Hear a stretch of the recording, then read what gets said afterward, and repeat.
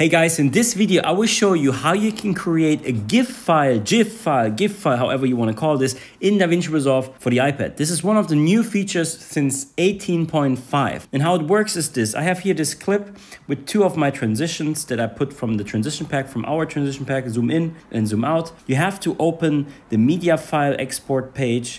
This is this one. And now instead of video format, you can go in here to format, and basically you can now select different types of formats. This is completely new. Like you can now JPEG, PNG, whatever you want. And now you can even select GIF file. Then you say add to render queue. You can say where you want to save it, but then add to render queue. And then, for example, in this case, replace, I already did this. And then if you say render, it will render it out. And the finished result is, for example, that one here.